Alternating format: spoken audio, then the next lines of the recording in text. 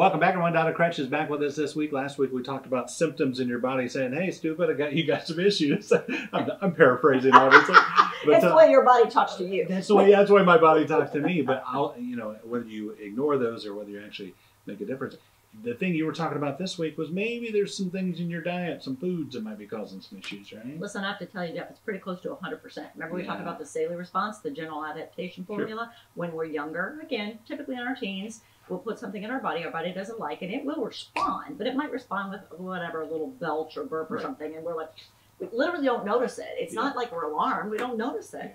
But now you get into maybe your late 20s, 30s, you might get away with it till your 40s, not usually. No. And now your body gets louder. You're bloated with certain foods. You have problems eliminating. You're belching a lot. You've got heartburn. You've got acid reflux. It's such a good point because you think to yourself, you used to be able to eat this all the time. What's the issue That's here? Right. Your body didn't like it originally, but it gets louder on you, right?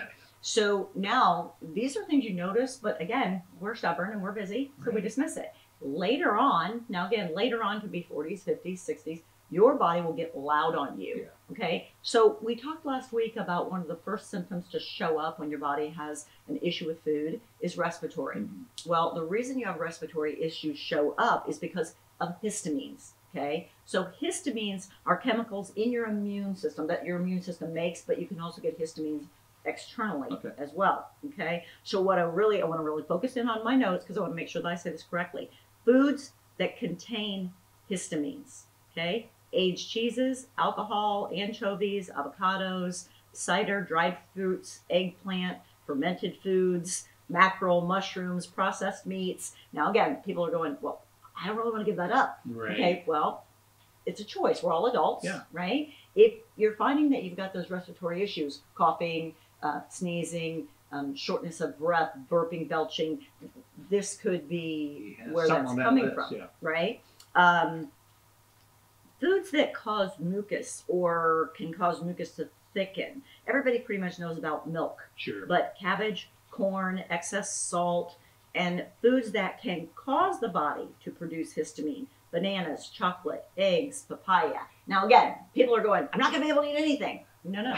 This is all about listening to your body. Okay, this is about put that food in, pay attention. Notice the symptom first. We talked about that a couple of weeks ago, getting that health questionnaire, that assessment, so you can see what's going on with your body, noticing, and then putting a certain food in and see what happens. You're not going to have to eliminate all foods. Your body's got an issue with one or two foods. Sometimes it's a type of food, but not usually. It's usually very specific.